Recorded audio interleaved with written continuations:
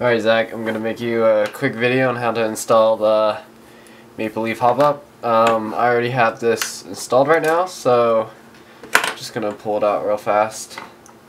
But it's a pretty easy install. It's basically a straightforward bucking switch. It so happens just to have a unique proprietary nub that goes with it. So first off, you have your bucking, right? And let me just make sure I'm focused here. I'm using a DSLR, so and I turned off the auto, but whatever. So make sure you have the ridge here aligned with the barrel ridge, and just basically just throw it on there. Super easy. I'm seeing you type to me right now. That's really weird. And when you press down, you should be able to see a square bump. That's a good sign. Make sure that's centered.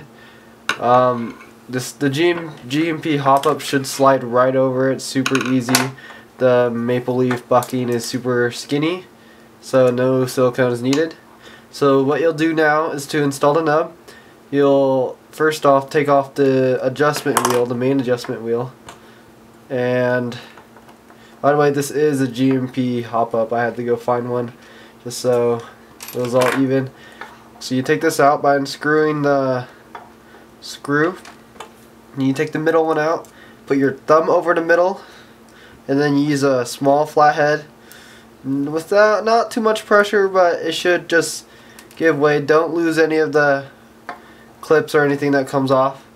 And on the main retaining wheel, you'll just put your thumb over the little button here, the little axle, and just press down. Again, don't lose any of the retaining stuff. Then just need to push out this bar, and the pivoting bar, or whatever it's called, and then your arm basically just comes right out. So there is no nub, but on the little curvy part, just put a little bit of super glue on the blue nub, and make sure it's parallel to each other. Basically, just make sure that's straight, installed straight and everything. So then you're just going to do the reverse process to actually throw it in your gun. You're going to just throw in